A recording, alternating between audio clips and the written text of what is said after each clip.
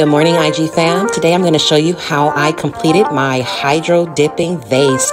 This is really the same thing that is in my reel, but I slowed it down a little bit. So I started off by taking the vase and painted it with white spray paint. Just did about a couple of coats on this.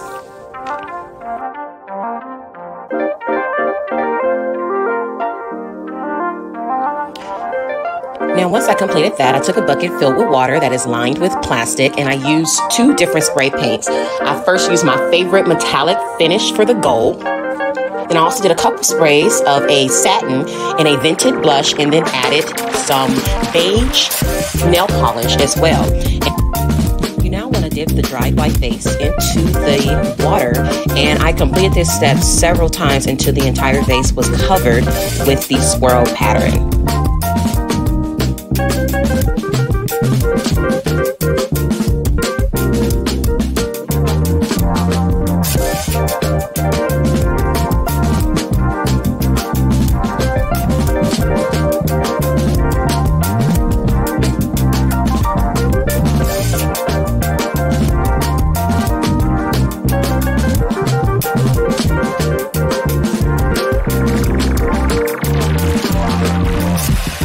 Once you are completely happy with your design, go ahead and let the vase sit and completely dry before styling.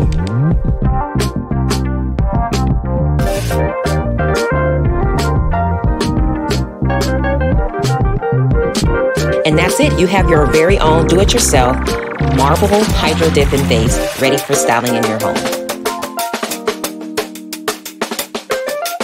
For more easy do-it-yourself projects and styling tips, please follow me at DecorBox on Instagram.